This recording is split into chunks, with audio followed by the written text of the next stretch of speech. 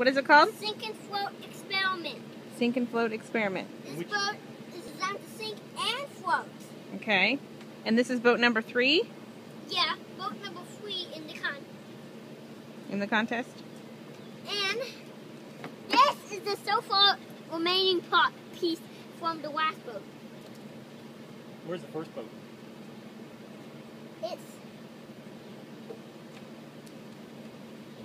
This is the first boat. At least a piece from the first boat. It's floating! It's floating! Yeah, that looks like a great boat. Okay.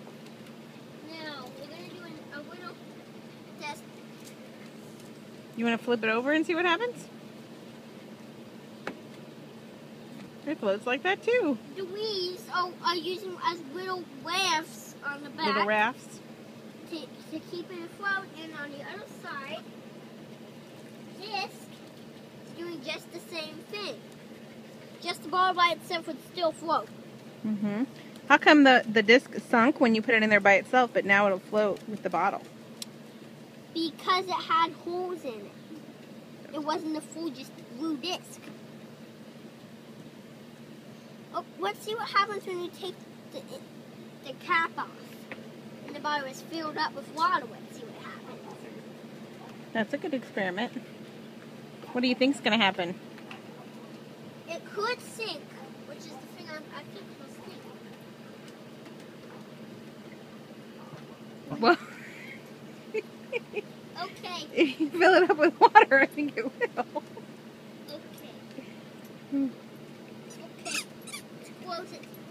Seal it tight. Don't want it to sink. One of my best boats yet.